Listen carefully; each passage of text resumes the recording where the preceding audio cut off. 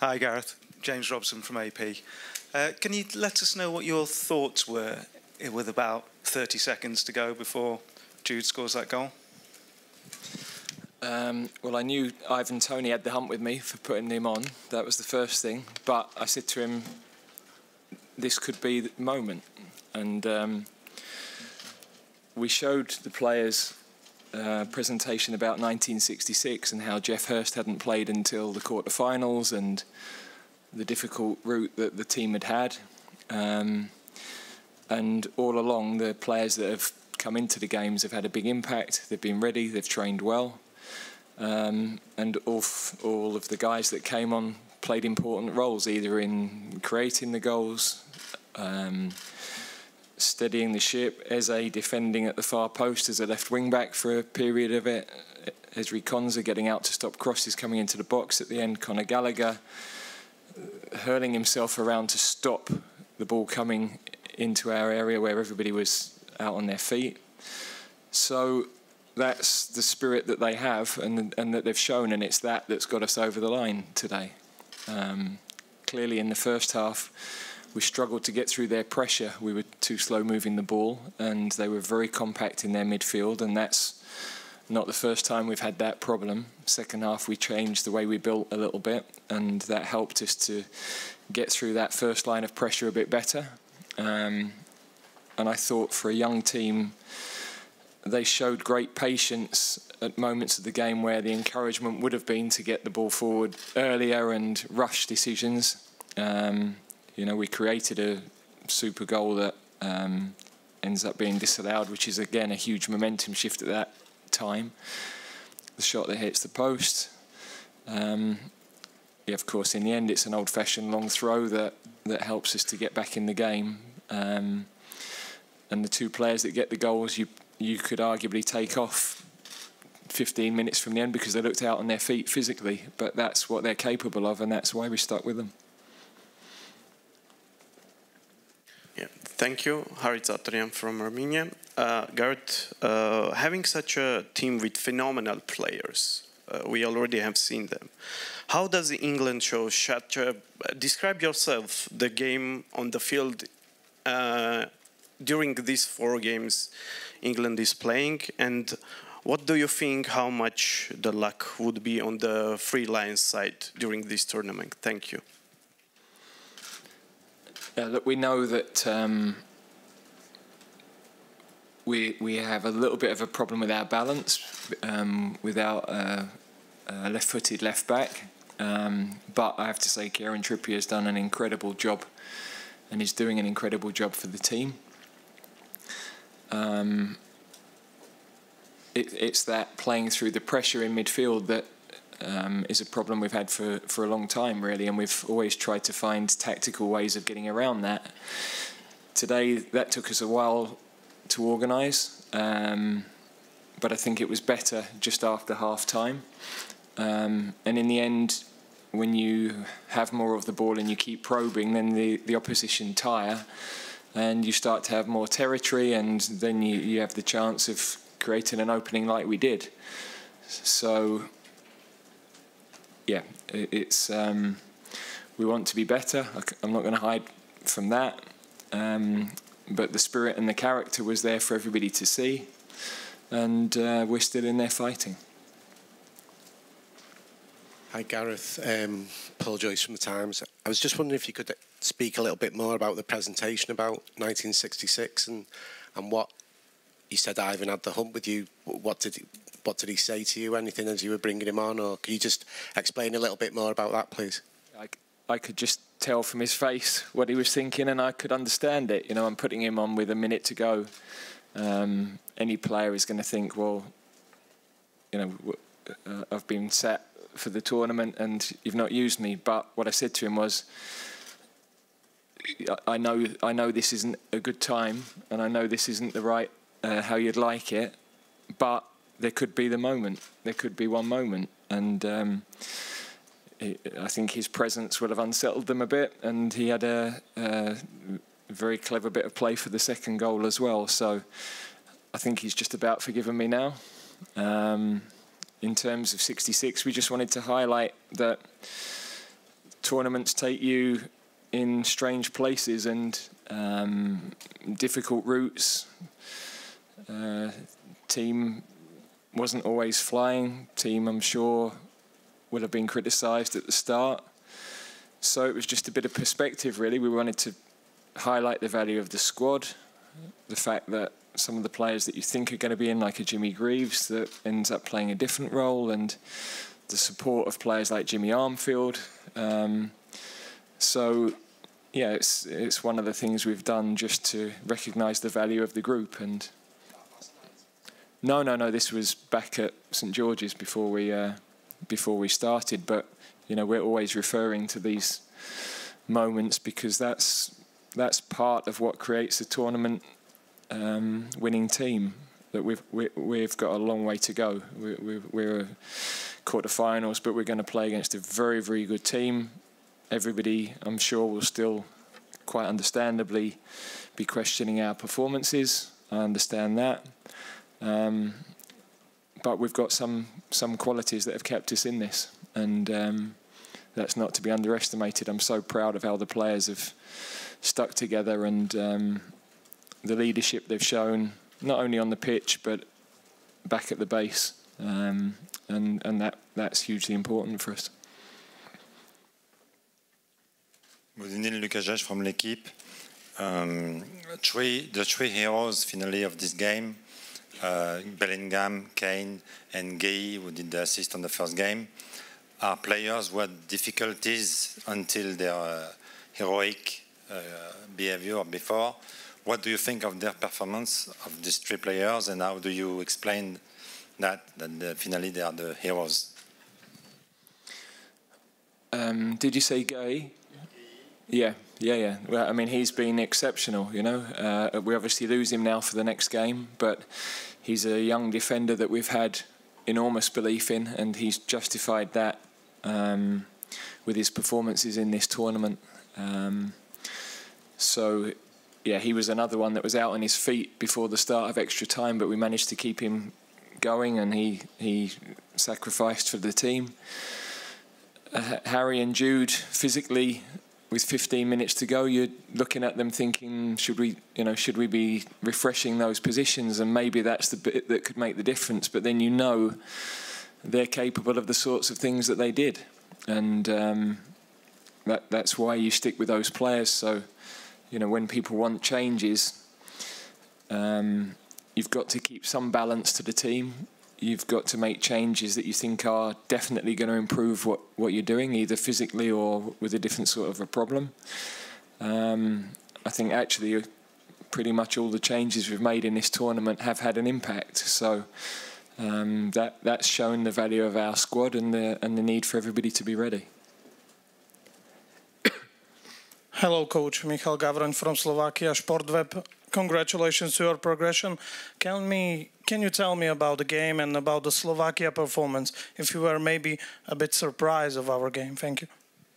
We weren't surprised at all. We have a very good team, well coached. They play well. We knew that to get pressure was going to be difficult.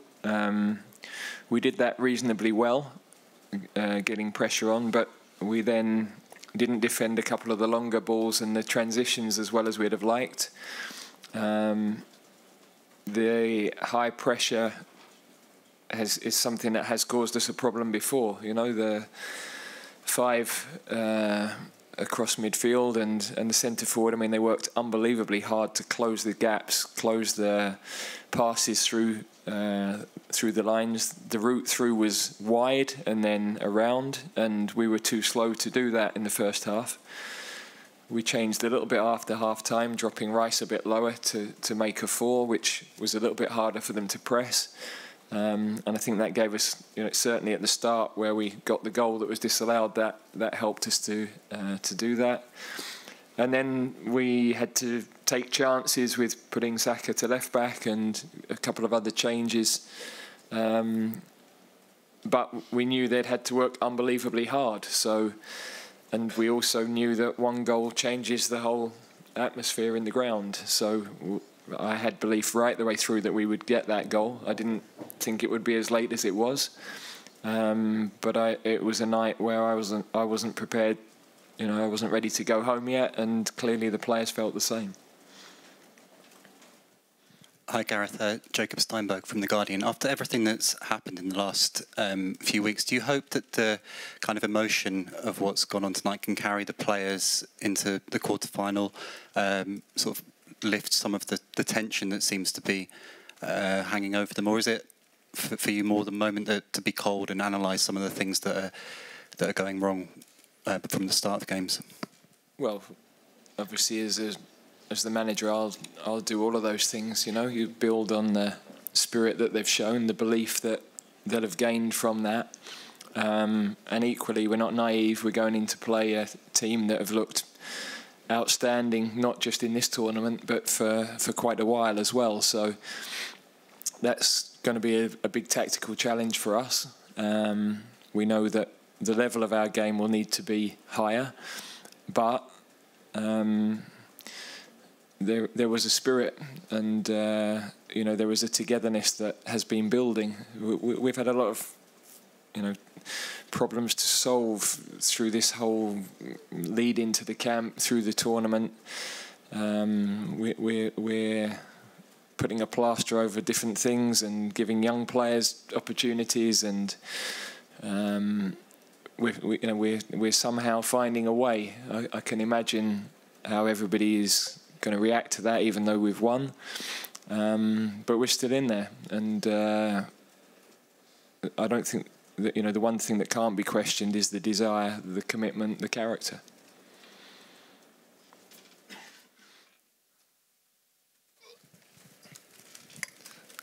Congratulations, Gareth. You were supported on the bench in extra time by Kane and Bellingham, who did a bit of coaching. Is their involvement a good sign? Well, they couldn't run anymore, so they used their voices instead. Look, I think you'll have seen with those two, with Trippier, the spirit that's there, and they knew that we had to take them off. They'd run their race. We needed freshness. We needed to alter the shape a little bit to give ourselves the best chance of getting through the game with an unbalanced team by the time we'd got the equaliser. And yeah, they were both prepared to sacrifice that for the group. So they had done their job. They're then, of course, in the hands of the rest of the squad. But that's actually a really powerful moment for a team, because it's one thing to win games when all your star players are on the pitch, but when actually all the changes are delivering and it's a critical moment of the game, and they feel that they're trusted in those moments, or they've played a huge part in the result, then that's brilliant for the spirit of the group. Yeah, Gareth from Norwegian VG. Bellingham was here, explained his celebration scream and said that people are talking a lot rubbish. Can you describe the pressure that's been put on him during this tournament, and how is it for you and your team to perform when the criticism obviously has reached your camp? Yeah, look, I've said for a long, long time, he was 21 yesterday, and you know, he's doing unbelievably well. Yeah, I understand his world better than a lot of people, I think. His world is different to pretty much every other 21-year-old in the world. He's had an incredible impact on his clubs, his national team already. But he's still a young man, and he is going to say things, react to things in a way that young people will. So, but what he can provide us are these moments where he grabs things by the scruff of the neck, and his character and his personality creates moments that can change a big game. You know, that's what he has given to us again today. 2 hugely important goals for us in this tournament already. Yeah, he's a great boy. He's super to work with, wants to do well, and also I think he knows that we're trying to help him through all of these challenges and hurdles that the different environment of the national team brings, because it is a different environment. Hi, Gareth. Oliver Holt from the Daily Mail. Gareth, just a couple of quick things. One was, I remember in the aftermath of the 1999 Champions League finals, when United obviously losing for a large part of that, Sir Alex Ferguson said that he'd started to think about how he had to lose with dignity. He wanted to be dignified in defeat. Had you started at all, I know you're busy with other things, but had you started at all to think about the aftermath and being dignified or whatever? And the other thing is a bit more simple. Do we have to play better to beat Switzerland? Well, yes is the obvious answer to the second part. The first part, no. Look, you always know when you leave the hotel in a knockout game that there's two possible paths, and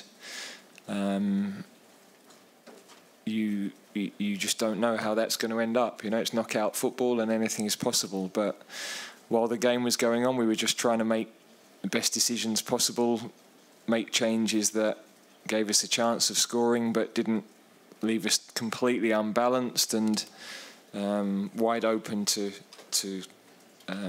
counter-attacks.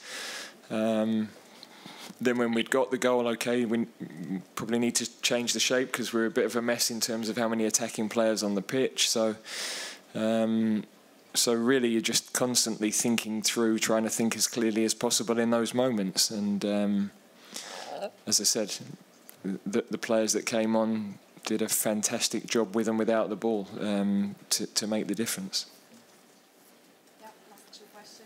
Hi, Gareth. James Ollie from ESPN. John Stones has just said in a flash interview that he feels we can take the handbrake off now and show ourselves. Do you sense there's still a bit of inhibition maybe within the players? And if so, can a comeback win like that sort of free them from it? Well, tonight was an example of cup football. You know, sometimes cup football is about character, is about heart, is about spirit. Yeah, we didn't defend well at the start, and as I've said, we didn't play through their press, which was really well organised, and we struggled to break that first line of pressure. So that wasn't handbrake. That was, we had a problem that we couldn't solve getting the ball into the second line of the pitch, and there's a big difference. So yeah, I think that. The game against the Swiss will throw completely different tactical problems, just as difficult, just as complex, and a different solution to solve. But as I said, we've got a few days to recover, and that's going to be important because the energy levels that were required, whether we've got any injuries, we need to assess. Obviously, we lose Mark for the next game as well, so. Yeah, plenty for us to think about. Trips had, yeah, he's obviously had a lot of football, but we just wanted to go with Bukayo at that moment and go with another attacking player, basically. Simon Peach from PA. Congratulations and good luck in the paddle final this week. It's obviously a long lead-in to this game, so how's it going to look in terms of rest and recovery and making sure the players have a break mentally? And following on from that, Luke Shaw obviously wasn't brought on this evening. Are you confident he will be fit to be involved against Switzerland? Yeah, I think that's got a chance. I mean, we could have put him on, but he's done so little full team training that would have been a huge risk. Yeah, a bit more training, a little bit more evidence for us of the level that he's at will be helpful. Yeah, the week we'll definitely need more recovery time now, but that's fine because you don't need 4-day lead-in to work on things. The players need to get this game out of their head and enjoy some time together. And yeah, we'll plan the week from here now. Thank you very much, everyone. you're welcome to work here for the next 15 minutes, and then please move to the media hub. Thank you and good night.